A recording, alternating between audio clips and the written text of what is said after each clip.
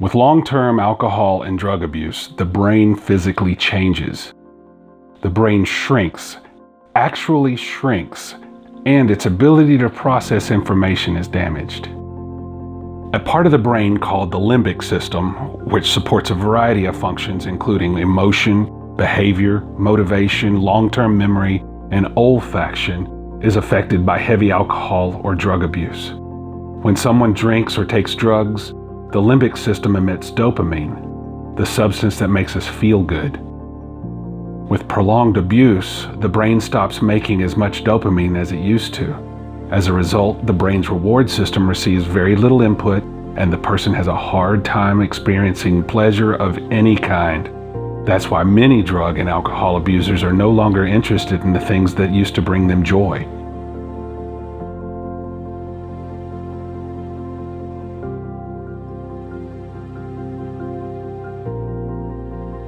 The frontal lobe of the brain also suffers. It shrinks and loses its ability to function properly. This part of the brain regulates decisions, choices, and the ability to know the difference between right and wrong. When the frontal lobe is not working as it should, you can't control the impulse to drink or take drugs.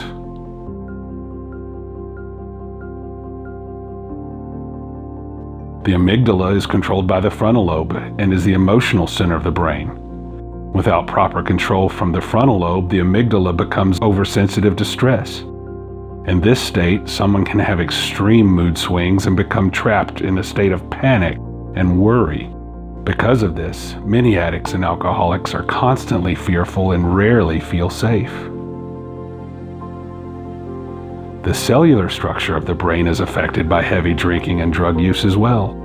The gray cells control thinking and feeling, while the white cells provide the connection and communication between the gray cells. They're like network cables, passing information from one gray cell to another. Persistent drug and alcohol use kills the white cells in the brain. This severs the communication pathways so that information is not passed along properly. The brain can reroute these communication pathways using the remaining white cells, but it requires abstinence and time for this to happen. These negative effects that drugs and alcohol have on the brain are frightening. But there's good news. If someone can stop drinking and taking drugs completely, the brain begins to heal. Cognitive function and brain shrinkage can be reversed. New pathways in the brain can be forged, and a person can return to normal brain function. If someone can learn to live without the drugs or alcohol, there is hope for full physical recovery.